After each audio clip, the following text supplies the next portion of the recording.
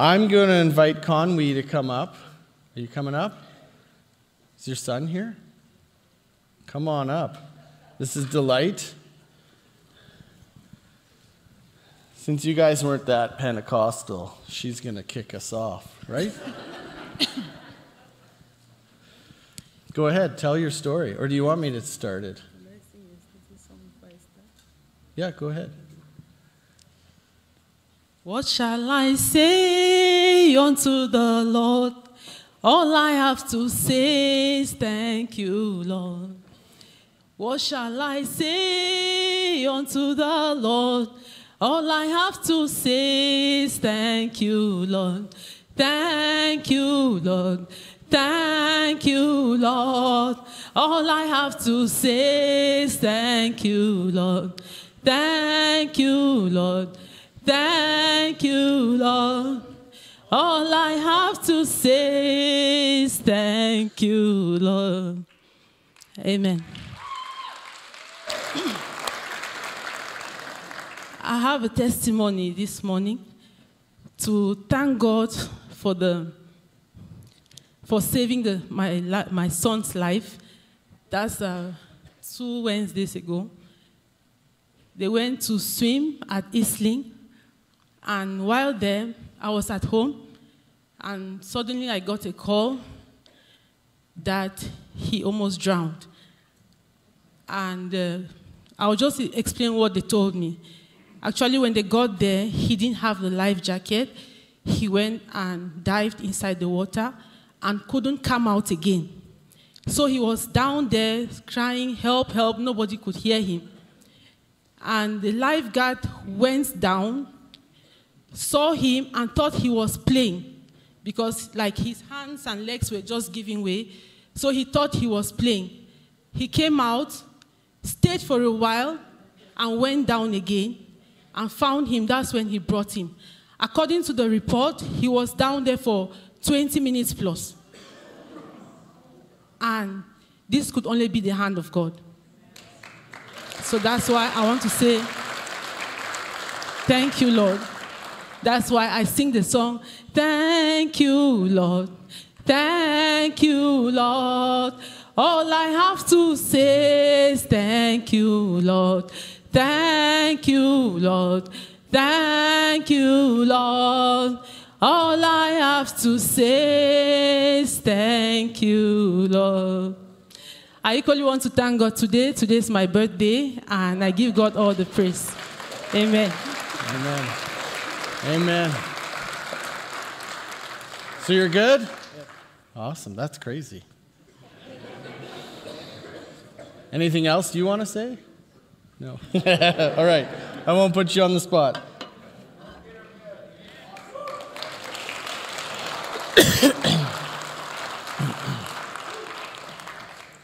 Well, if I was under the water for 20 minutes, that's impressive. That's an act of God. How bad do you think he wanted a breath? So, I'll tell you a story. Last Sunday, I skipped church. Okay, Steve came with me, and my daughter Kendra and Zeke came. We decided to go hiking. So we went down to Grand Cache, and I said, well, let's hike Grand Mountain, because it's right by Grand Cache, and then we can have sushi right away after, because I don't know if you've had Grand Cache sushi, but it's better than you think. It's pretty good. Anyway, so we decided, we parked by the cemetery, and there's the power line hike. Never done it. Heard a couple people did it.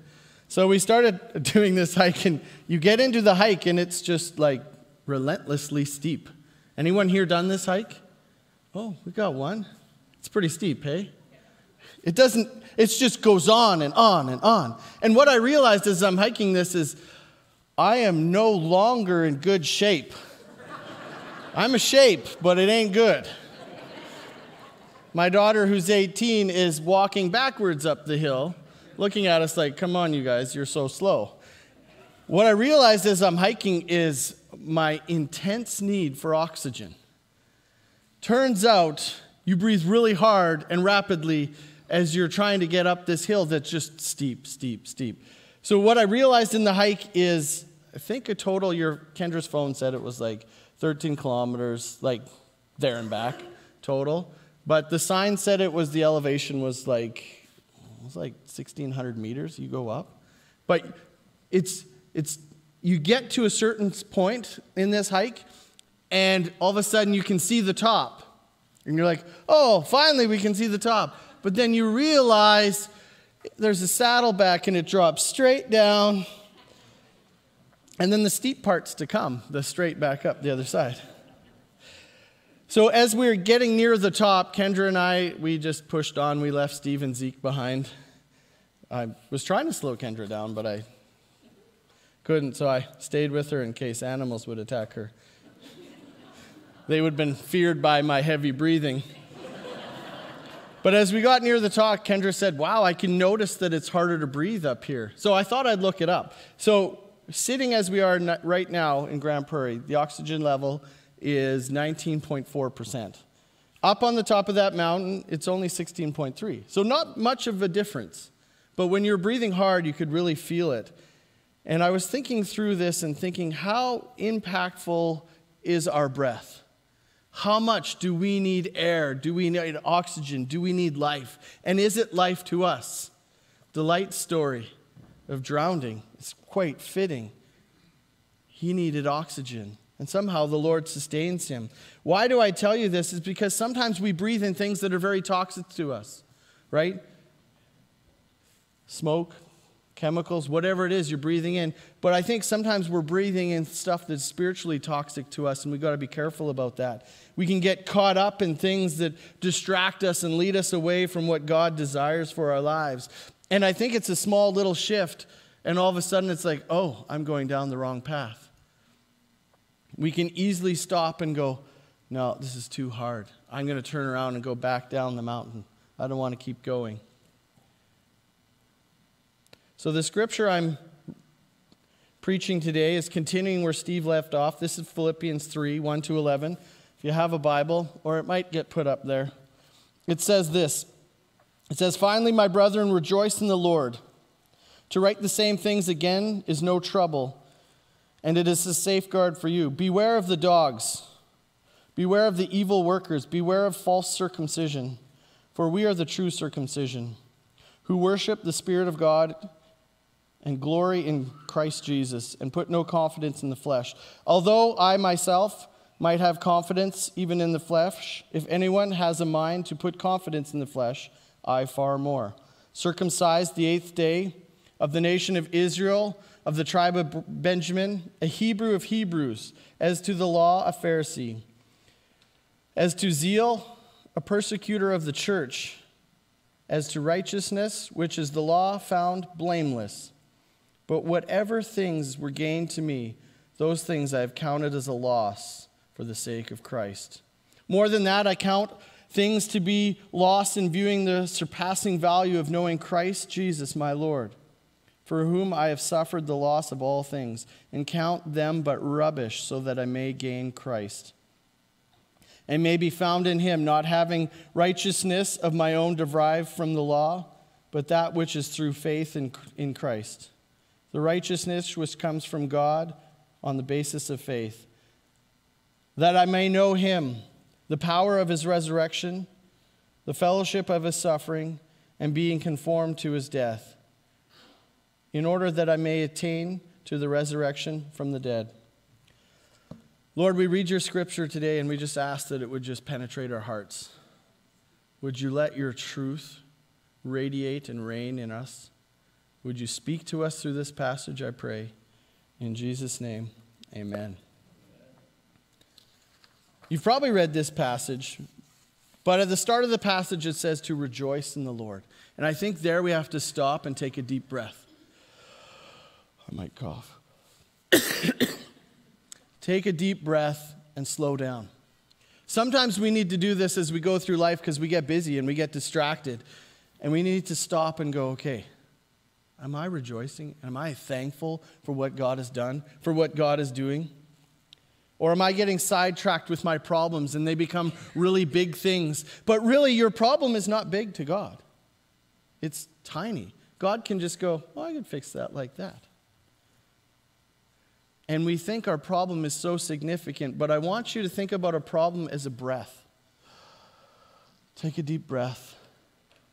Jesus can help that problem. Slow down, calm down. God's in control. When we move out of the way, watch what he does. Watch how God can save us and change our lives. So this passage, Paul starts about talking, he says, beware of the evil dogs. So my point of this is beware of doing things on your own strength and by yourself. The evil dogs, this is those that lead us astray to sin. We got to beware of that. These are the things that will pull us away from God. I don't need to point out the sin in your life. You probably already know it. And I'm sure the Holy Spirit, that's his job. I don't actually care what your sin is because we all got it. But we need to be aware of what it is. And we have to stop and go, what are the things that are leading us astray? So here Paul talks about circumcision. So the whole basis of circumcision was legalistic. It was all about being legalistic. Look, Paul says, I was circumcised on the 8th day because that's what the law says. I'm so awesome, right? Paul went on to say, if there's anyone who has a reason to boast in the flesh, it was him. He was a Pharisee. He was a real Jew.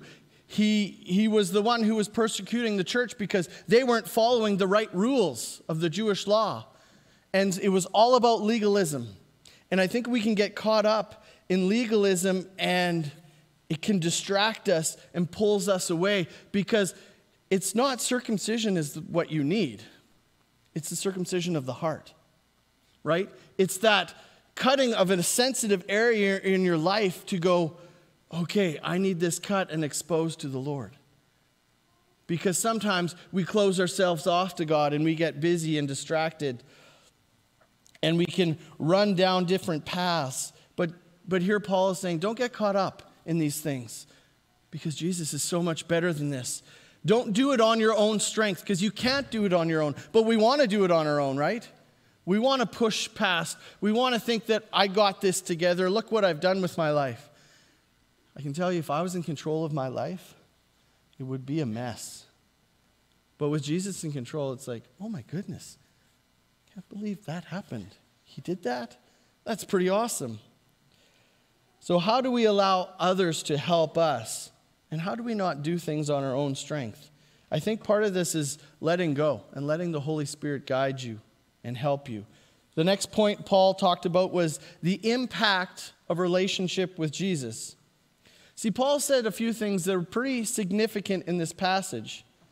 He said, nothing matters compared to Christ. You can follow the law to the best of your ability, and Paul did. And he came short.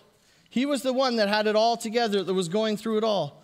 But Paul said this, losing everything is worth it if you gain Jesus. Take a breath there. Just camp there for a second. Losing everything is worth it if you gain Jesus. What don't you want to lose?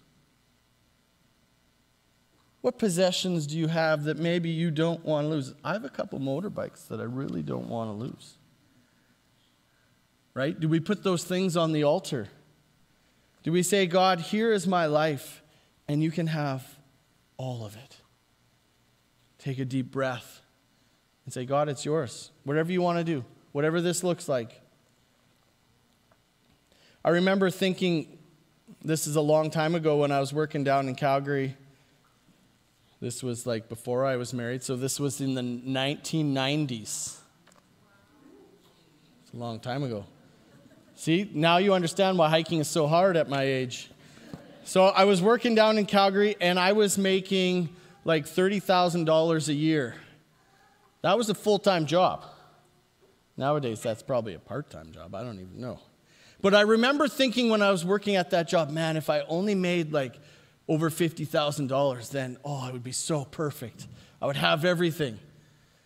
Well, fast forward quite a few years, and I was working here at the church, and I was making about that money, and I thought, holy, this is nothing. You can't support a family on this, right? I had a second job while I worked here. And then I thought to myself, man, if you made over like $100,000, then that would be enough, right? I don't think it ever is. When's enough enough? Right? Because we can put we put this value in something, and maybe I put that value in money more than God, thinking that if I had this, then my life would be like what? Truth is it's not, right? There's a lot of people in our community that work a lot of hours out in the oil field, right? They're gone. They're working, 12-hour days, 7 days a week. Is it really worth it? I don't know. It depends what your priorities are. I realized in my life that I want to spend time with my family and friends. That's really what matters to me, right? I enjoy the work that I do, but it's for the Lord. And when it's for the Lord, then it doesn't matter about the money because you're trusting God to take care of these things. And I think as we let go and we take that breath and go, okay, Jesus, what do you want me to do? And we let go of the things of the world. We kind of let them fall away. Jesus spoke to a rich young ruler in Matthew 19. This is a man who had done everything right. He'd been successful. And he says, Jesus, I've done all things right. What must I do to inherit eternal life? And what does Jesus say to him? Sell all that you have. Ooh, that hurts. Colin, why don't you just sell all that you have and become a missionary in some country with lots of mosquitoes? Ugh, I'm just crawling out of my skin thinking about that. But this is what Jesus is saying to this man. Sell all that you have. So first part is sell it all, surrender everything, surrender to me, and then come and follow me. Come and have a relationship with me. See, that's what Paul had to do in his life, right? Everything was going well for Paul until he had that encounter with Jesus. And then everything changed. Part of this is, for me, I realized this year ago, I had to take the dreams that I had in my life and surrender them to Jesus. And just lay them down and go, okay, this is what I have, but I'll give them to you. And he gives them back and they're better. The next point I have from this passage is it's about being found in Jesus. There's something about being forgiven, washed clean by the work of Jesus on the cross, because he chose to die for me, to give me life and that abundant life in him. So Paul says being found in Jesus is three things. The first, this is the power of his resurrection. Do you realize that that's available to us? That same power that raised Christ from the dead, that God wants to have that working through our lives? I think we miss that. I think new believers have that. You can see that spark in their eyes. But as you come to church, I think sometimes we kind of get complacent and we kind of forget about, wait a minute, what about the power of God? What about the power of God that can raise someone's son that was in the water for 20 minutes? That's amazing. No wonder she's thankful. Should be, and so should we. But there's this power that we need to grab onto and grab a hold of and let it flow through our life. But that's all about that surrender, letting go your plans, your dreams, your desires, laying down yourself and allowing the Holy Spirit to move through you. Galatians 5 says, you were running well. Who hindered you from obeying the truth? What was it that got caught into your lungs that you were breathing in, listening to, hearing the media, the toxic, whatever it is from the world that kind of pulls us aside, right? In Scripture it says a little bit of leaven goes through the whole lump of dough and it draws you aside. What are the little things in our life that kind of pull us the wrong ways that we need to let the Holy Spirit reveal to us and go, oh, I got to change that. I got to make some changes. Because we need to allow the power of Christ's resurrection to flow through us so that we are just walking in faith, confident knowing that God's going to do a work and it's going to be really good. The second thing is the fellowship of his suffering. Years ago, I went to Bolivia on a missions trip. But just before I went to Bolivia, I was at probably one of the lowest points of my life. I felt so burnt out. I felt so alone. I went to two people and I said, hey, I don't know what to do. I'm burnt out. I'm exhausted. I'm done. And I was just kind of pouring out my heart and I said, whoa, I guess you should figure that out. And I just kind of went, okay, that wasn't helpful. And so then it was like a week later, we jump on a plane to go to Bolivia. I used to like flying before I went to Bolivia. That trip wrecked me for flying. I mean, it was probably worse for Steve because he had to sit between Russell and I. We had like that middle rows, and Russell and me are not small people. But we get down to Bolivia, and I'm exhausted, and I'm done. And I remember saying to Steve and Russell, I just need you guys to pray with me. They were my roommates on this trip, and I was in a bad place. And I just kind of opened up to them. And I remember just sitting in the room at times. And I didn't even have my own room, so you couldn't just run and hide and be by yourself. I was sitting in the room, and we always sat in the room because in Bolivia, you're not allowed to sit and put your feet up on a coffee table. Right, Debbie? What a crazy rule. How do you even relax? So we'd go sit in the bedroom with our feet on the bed because then your feet were up. Anyways, I would sit there and I would just be crying. And I was just, every time I phoned my wife on that trip, I was just crying my eyes out. And I had gotten to a place where I was so done.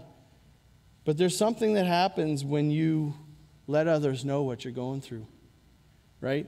When you tell them about your sufferings and what you're facing, because they supported me and they prayed for me. They just listened and prayed. God begins to do the rest. But to share in the sufferings means the fellowship of his sufferings. What does it look like to understand what Jesus went through for you? What did Jesus go through for you? Think of that, him dying on the cross, and he thought about each one of you and me. He thought about the sin in our life, and he said, I'm going to die for you so that you can have life. And we understand that Jesus knew what he was walking into, and he still did it. Sometimes I think we know things that we're called to walk into, and we're like, yeah, no, Lord, not going any further. So when we were hiking, we got to a spot and there was an edge of a cliff. So I just go to the edge of the cliff. I'm looking down and Kendra's like, Dad! I'm like, what? And she's like, that makes me feel fear when you're that close to the cliff. And you realize that the first time I ever discovered the fear of heights was when Karsten, my son, was really little. And we were on a mountain and we got to a cliff. And I was standing at the cliff looking, because there was a railing back here, but I jumped over that because why follow the rules? Okay, I'll get in trouble anyways. Kim, I'm not telling that illustration that I told you because she said it will offend the legalistic people. So anyways, I tell this one. So there was the railing. I jumped the railing. I don't think my wife did, but Karsten and I jumped this railing. You were there that time, yes, with Karsten and I. He was like 2 years old. Anyways, we can fight later about this. So I was standing on the edge of this cliff, and Karsten comes up beside me, and I went, oh, and I realized the fear of heights, because I thought, oh boy, if he falls. But sometimes we have to get to the place of, do we know the sufferings of those around us? Do we know the sufferings of Jesus? Do we have a fellowship of suffering where we're walking through life with Christ, knowing that he died for me? There's that reminder of the cross. That's why we have, well, there's a cross behind the screen, but we've hid it here at this church. We just have a little one over here. But when you look at the cross, it's that reminder of what Jesus did for you. He chose to die on the cross so that we could have life. And that's the fellowship of suffering, knowing that whatever you walk through, it's okay. You're going to walk through life and it's going to sometimes suck. But how do you rejoice in the suffering? How do you rejoice in the trial? Right? Doing this hike up this mountain, you kind of have to embrace the suck of that. You should go try that hike. It's the Powerline hike. Just go try it. It's pretty steep and relentless. Or maybe you're in really good shape and it won't be hard at all. With that said, there was a guy that did it twice while we were hiking it once. And he was older than me. He's like, oh yeah, I'm just training for the death race again. The death race was like 3 weeks ago. He finished third in the master's class. It was pretty impressive to watch him do it twice when we did it once. Just saying, we're out of shape. But when you realize the suffering of walking through those things, there's a joy that comes. I did the leadership summit at the Alliance Church a couple weeks ago, and the one professor, he was out of Harvard University. He teaches in the business department. And one of the courses that he teaches is about happiness. And he says he has a waiting list of about almost 400 people for this course every semester. And he says there's always someone has a webcam in there recording it so other people can watch this course. And one thing he says about happiness is you have to have an achievement, something that you've worked really hard towards, because that's what brings happiness, is having some sort of success based on working hard towards something. And I think in our lives, that's part of a little bit of suffering. As we suffer, we grow. No one goes through life and grows because life is so peaceful and easy. We grow in the trials and in the hard times. And this is that fellowship of suffering with Christ. What does it look like for you to rejoice in the trial? So when trials come in my life, I really try to have that attitude. Not always, but I really try to have that attitude of, okay, what do I need to learn in this moment? Or if someone triggers you, this happens to me often, usually when my mom says something to me, because I'm a grown adult and she's trying to tell me how to live my life. And it's like, why is this triggering me? Because I have something to deal with, right? If you get triggered by someone, you have the problem. They were the gift to you. You'll figure it out later on, hopefully.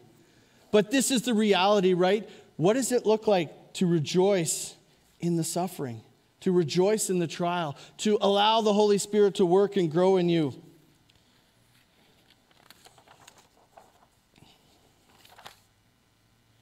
The third part is being conformed to his death.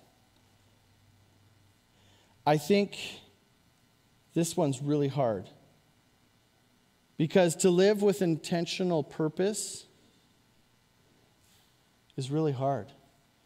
To live a life where you're putting to death the desires of the flesh, where you're putting to death your old self, and repeatedly every day, something falling on me?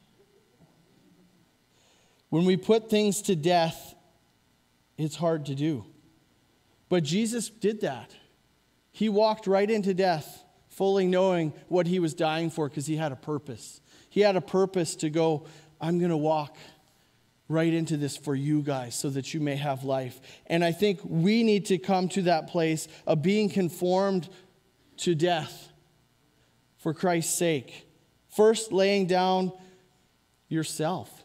Your old nature, laying down these things so that we can have abundant life, and then living a life not driven by fear, but living a life that says, okay, God, where do you want to take me? What do you want me to do? Because I've surrendered it all. Let's go. Let's have some fun. Let's take this on.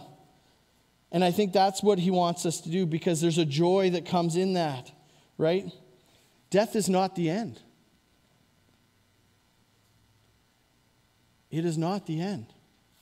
And I think sometimes we get caught up and we fear a physical death. But it is not the end. God has so much more. But he's got work for you to do here today on this earth. What does it look like as you live with intentional purpose? You may not tell, but I go to the gym. I go to the gym as often as I can at lunch hours with a couple buddies. And I'll tell you this, I do not like going to the gym. I never want to go to the gym. The best part of going to the gym is leaving it.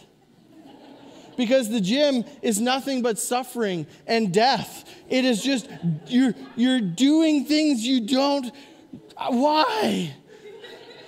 But I understand that it's good for my health. It's good for my energy. And I need this in my life. But I think there's an analogy there that we need to take on.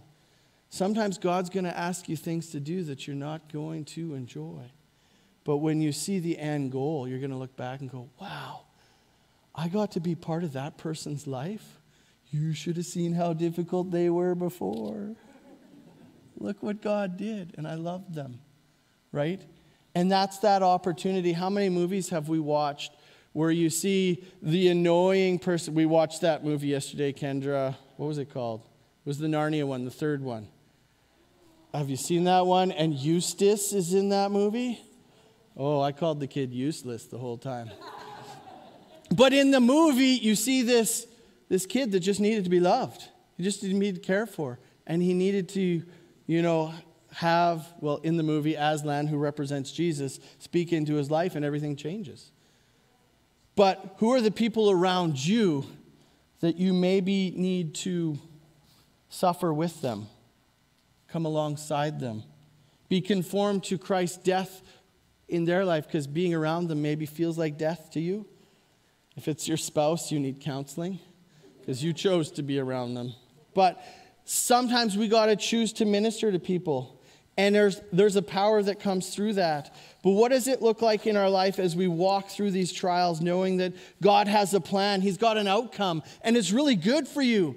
But as we walk through the surrender, as we walk through laying down our life and letting God fill us with a purpose, there's an excitement that comes. And I think that's when the power of God gets poured out in your life. And you get excited and you get lifted up because you're like, okay, this is pretty cool. Yeah, there's some trials, but man, this is the abundant life that the Bible's talking about.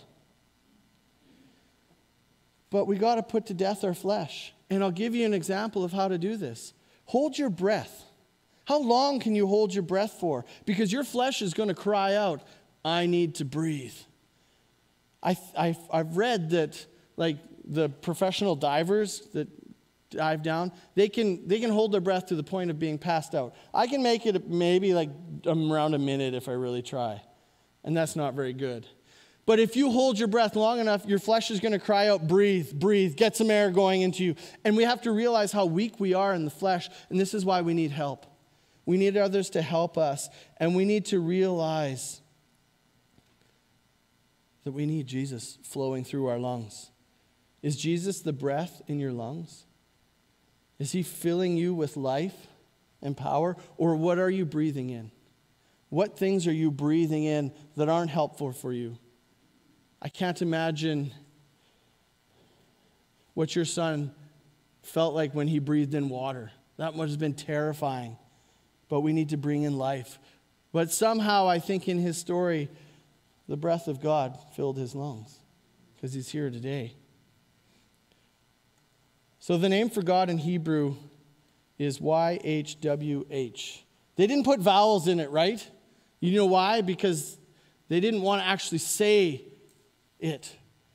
But what does it sound like to you when you say Yahweh? It's breathing in and bringing out. And what I want you to take from this today is that we need to breathe in God and breathe Him out. Breathe in God, breathe Him out. Let Him control your life. Let Him transform your life. Let Him move through you. Let your breath be blessings to others around you. The headline in my Bible for chapter 3 says, the goal of life. The goal of life is found in a relationship with Christ. It's found in the power of His resurrection, the fellowship of going through trials and surrendering your life to Him and letting go, letting Him guide you. Let's pray. God, we give You praise that You are at work in us, that You have plans for us.